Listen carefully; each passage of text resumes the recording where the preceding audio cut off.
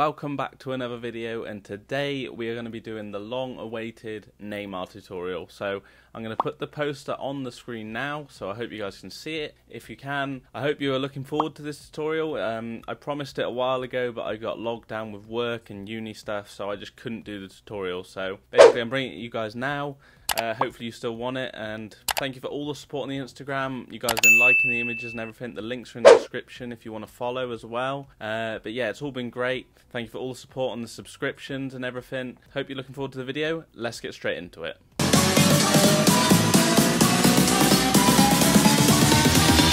Welcome back, guys. Just to begin with, I'm going to give you the canvas sizes. So we're going to be using an A4 document this time. So it's just going to be 21 centimeters by 29.7. That is standard for all A4 documents across the country. So if you click OK with that, and then you'll get your white background. Now the first thing you want to do is make sure that your color is black, and then we're going to change the white to like a dark grey. So something like that. And then what you're going to do is come down to new layer, and then what you're going to do is go to filter, render, and then clouds. So now we've got this lovely, like, nice dark image. So what we're going to do now is go to liquify. So you guys have probably seen this in previous videos, but basically all we're just going to do is create this nice dark background, like of shapes and stuff, which will look really nice on a background for us. So if you just, all you have to do is hold down, drag, and then swerve around, make some nice patterns. And once you're happy with it, you can obviously move on. You can use different tools as well if you want. So I'm gonna have something like that. I think that looks nice. Yeah, so just click OK. So we've got our background. Now what we're gonna do is change this to make this our main background. So I'm just gonna convert that to a smart object, so that's good. That's going to keep all the texture in. So the next thing we're going to do is add a gradient map. So if you want to go down to your adjustments panel and then click that and then go gradient map. Now what you're going to need to do is change the color. So I've got one that's pre-made already, so you can see this one, so that looks quite cool. You can already see that it looks really good on the color. So if you want it to be more red and less black, so something like that, which is probably what I'm going to use for this. You just want to make sure that you position your color in the right area. So if you just select one of these and then pull the slider across, so something like that, that looks really good. Now I'm just going to give you the QR codes for the color. So the hashtag FF0000 is for the red, so that's that. And then if I go to the black, that's just 000000. So those are the colors I'm going to be using for the gradient map. And now what you're going to do is click OK for this, and then you're just going to clipping mask that to that page. Now the next thing you're going to do is add an image of the PSG stadium within the background. So I'm going to go get that, and I'll be right back. Okay guys, welcome back. I've got my image. Now this is going to be in the textures panel under images. So if you download that, which the link will be in the description, you'll have this image. So once you've dropped it in, what you need to do is go down to here, and then you're just going to go down through the blending modes and look which one makes the best option. So what I have chosen to use is lighter color. So you can choose differently if you want it to look different than mine, but if you want it to look exactly the same, then use lighter color. And then what you're going to do is just reduce the opacity down to about 70%. So now we've got our background prepared. All we need to do now is add some particle layers in, which are going to add some nice texture over the background. So moving on. Okay guys, welcome back. So what you're going to be given is this image here. So I'm going to name this particles 1. So this is the one you're going to need to choose. I spelled that wrong, but oh well. That's the one you're going to need to choose, and then we're going to go to a option called polar coordinates. So if you go to filter, distort, and then go to polar coordinates, you'll get this option. Now if you can zoom out a bit, so it's not going to be full, like a full shape, but that's sort of what we're looking for at the moment, guys. So if you just click OK, as you can see, it goes quite nice, like something like that. So what we're going to do now is use an effect called wind. So if I can just find that again, which is on stylize, yeah. So if you go to filter, stylize, and then go to wind. So what we're going to do is you're going to be presented with this menu. So we're going to choose this method wind, and then from the right. So we're going to click OK, and then we're just going to go to filter and then click wind again. So if we do that 3 times, that looks good. Now what we're going to do is make sure we change this to subtract on our blending options. So if you go down on your blending options to subtract, Now you can see we've got quite a nice texture there. And then we're just going to click subtract and then 62%, so around 62%. That looks good. Now we can increase the size if you want it in certain areas, or you can turn it on its side. It's definitely personal preference, this one. So something like that works nicely. So as you can see, we've got the texture over the top. Now the next thing I'm going to do is add another texture, which I'm going to drag and drop in now, and then I'll be right back. Alright guys, so I've dropped in the next texture. Now this one's called metal. All you need to do with this is change the blending options and reduce the opacity. So if we go to blending options, and then we're going to go down to something like soft light, click that, and then we're just going to reduce the quality of it, or the opacity, to 70%. Basically, we have prepared our background, so we're pretty much nearly there now for the background. Next thing we're going to do is write some type out to overlay the background. So what we're going to need to do is get our type tool, and just click anywhere you want, and then just type out Neymar. Now you're going to want this to be white, and we're going to increase the size to about 170, something like that. 173, that should do. And then we're just going to position it in the middle of the page, so like that. And then what we're going to do is once we've positioned it, we're going to drag it down, and we're going to create a nice overlay for the whole image. So we're going to do this multiple times until it covers the whole page. You can do this as much as you want, and you don't have to have even gaps. You can do whatever you want, guys. So now I'm going to select that, and then I'm going to group that together. Now I'm going to put Neymar background as the name. And now what we're going to do is change this to an outline stroke. So what we're going to need to do is reduce the fill to 0. And then we're going to double click on this layer and then click stroke. Now we've got our stroke. We've got it about 4. You can change it to probably 5. That looks good. And then if you want to, you can reduce the opacity of this. But I think that looks pretty good.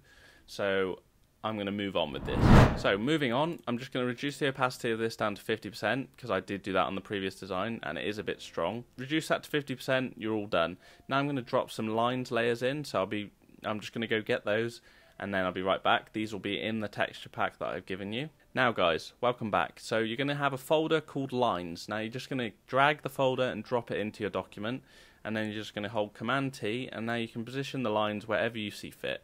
So I'm going to position them somewhere about there. Now they will already have the linear light added to them, so you don't need to change that. You just need to drag and drop them in. These are things that you can make yourself with the pen tool, or you can just go and find them online and you'll be fine. So that's the lines dropped in.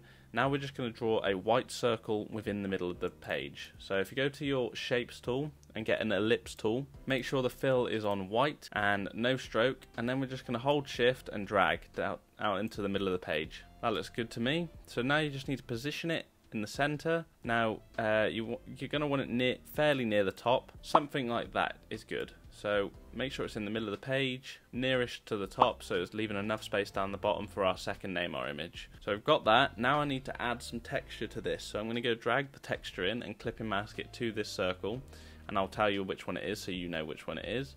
So I'll do that now. Okay guys, so this is going to be the texture we're going to need. So I'm going to put black and white. This is what you need for this one, and then we're just going to clipping mask this to the circle like so. So that's that done. Now we just need to add a gradient map and clipping mask that to it as well. So go to your gradient map, clipping mask that to the circle. Then I'm going to scroll down and select the one I've already made. So it's going to be a blue. It's just going to be a solid blue. So I'll tell you the color of the blue. 66FF. So that's the color. Just solid blue. And then what we're going to do is change this, the blending options, to difference. And then it gives us this really nice yellow and blue effect. So we've got that now. Now you can reduce the opacity of this, but I'm not going to do that. I'm just going to leave it as it is. So that's the circle. So I'm going to group these together so I don't get confused. And I'm going to probably group the bottom bit together to make it the background. We've kept this all quite nice and neat so far. I'm just going to change the colors of these so I know what I'm working on. So I've got the circle. Now what I'm going to do is probably add a drop shadow to the circle.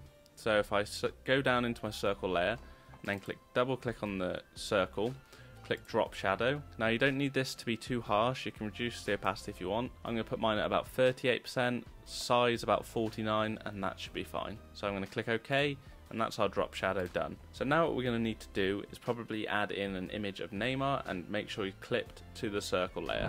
Okay guys, so I'm just going to drop in an image that I used on the previous one. Now this is called particles.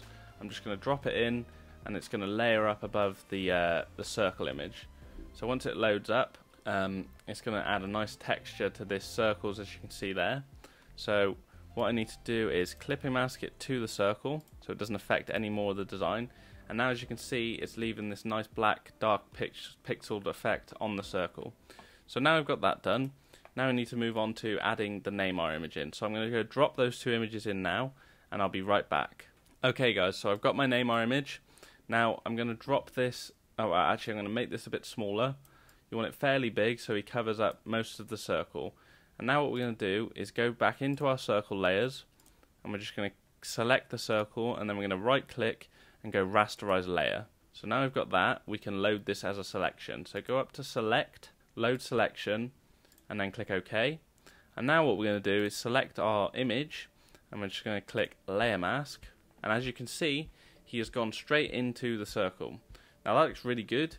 That's exactly what I wanted to happen. So we've got that done, and now what we're going to do is create a little platform for our second Neymar image to sit on.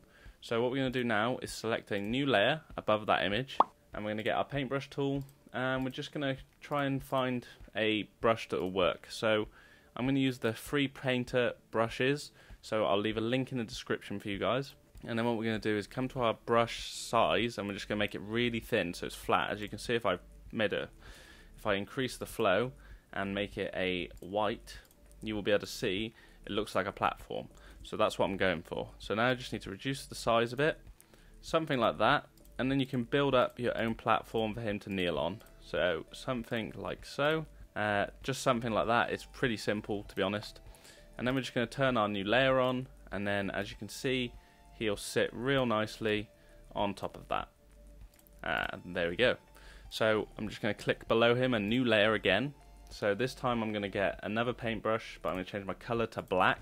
And I'm just going to basically use a small thin brush, and I'm just going to create some shadowing for him to look like he's sitting on it, like so.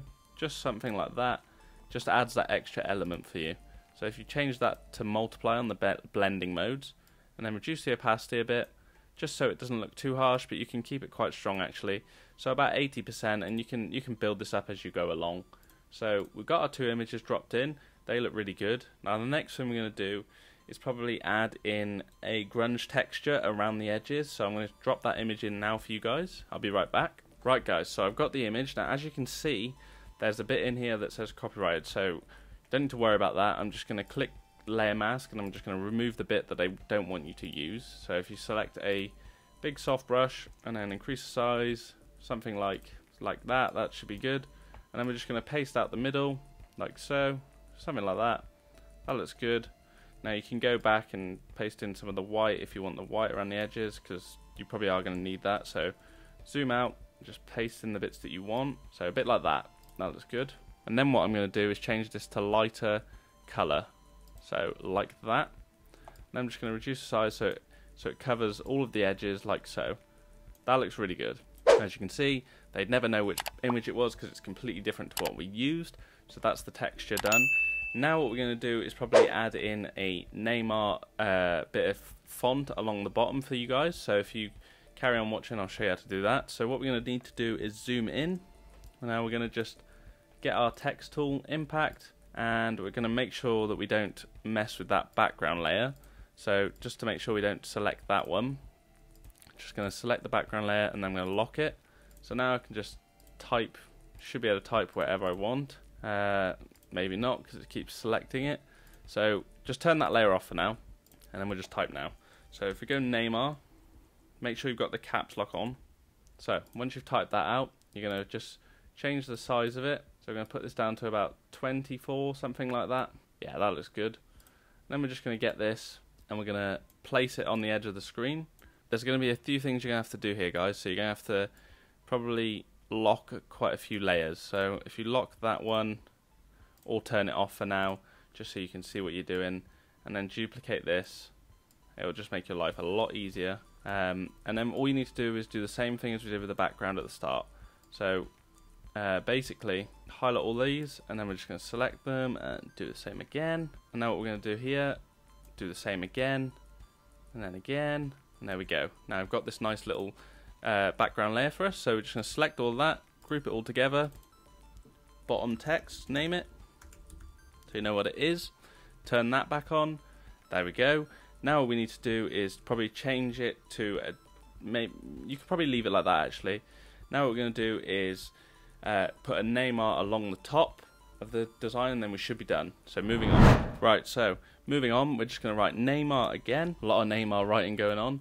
And then we're just going to make it real big like we did before.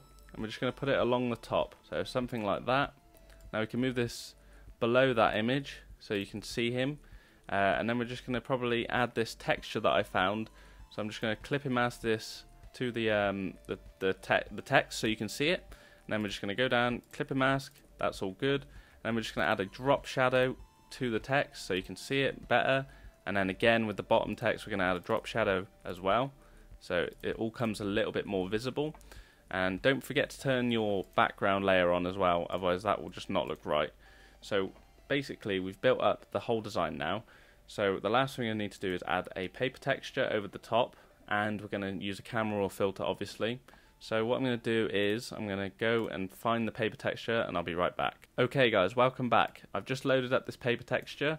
Now you're just going to need to basically overlay it again, just make it as big as the page is, then click multiply, something like that. That looks good. Make sure it's not over his face so it doesn't ruin the paper on his face. So if you layer mask it, get a brush, make it quite small, and just make sure it's not covering his face, because you don't want that. And obviously make sure you got a black colour, otherwise it won't work. Something like that. That looks good. Now what we're going to do is use the camera raw filter to basically bring this image to life. So if you select everything you've got and then just click group, so now we need to make a snapshot. So if you go Command Shift Option E, that will take a picture of just this bit that we've done so far, and then we're going to go Filter, Camera Raw Filter, and as you can see we've got our camera raw filter here. If we go to Basic, we're just going to increase the blues and the pinks. Exposure, you want to bring that up, and then the contrast obviously, so that looks a lot better.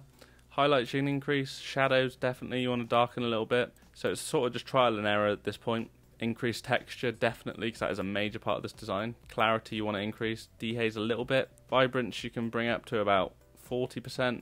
Saturation probably about 20. So this is looking good so far. Now we're going to go down to the curve. So you can obviously bring out different parts of the image if you want, and play around with different elements. So I'm not really liking the too much shadow on inside here, so I'm going to change it a little bit. And then we're going to go to like reds, and then we're going to increase the blues maybe, bring a little bit more red into the design, and then we're going to go to our blues down here, darken them up a bit so it just makes it all stand out a little bit more. Then we're going to go to detail and sharpening. You want to bring the sharpening up a lot just so you can make the image look really crisp and professional. Color noise reduction, bring down a little bit each. And then we're going to go to our color mixer, bring the reds out a bit more, and make the blues maybe a bit lighter, something like that. That looks really good. Again, you can go down to effects and then increase the grain a little bit. This sort of makes all the elements come together as one. And then you're going to add a little vignette in, so that looks really cool. And now what we're going to do is probably play around with the saturation of the blue, darken it up a little bit. If we get our side to side view, that is what we had before, and this is what it's changed to. I think that looks really good myself. I hope you guys have enjoyed this video, because it was a long awaited one. A lot of you asked me for it as soon as I made it, but I just couldn't find the time to make it, but now I have. So hopefully you guys have enjoyed this. So if I click OK now on the camera raw filter, really nice image. So obviously you guys, I'll leave the textures in the bottom so you know what to use, and the font, its impact, so I'll leave a link to that in the description below, and the brushes I've used, all that will be in the links below. I'll leave my social medias below. Make sure you follow the Instagram, because that's going to be where we're uploading most of our videos, our images now, so you guys will get a preview of what's going to be in the next tutorial. And yeah, hope you've enjoyed the video. If you have any comments you'd like to leave, just leave them below and I'll get back to you. Thank you so much for watching guys, and I'll see you next time.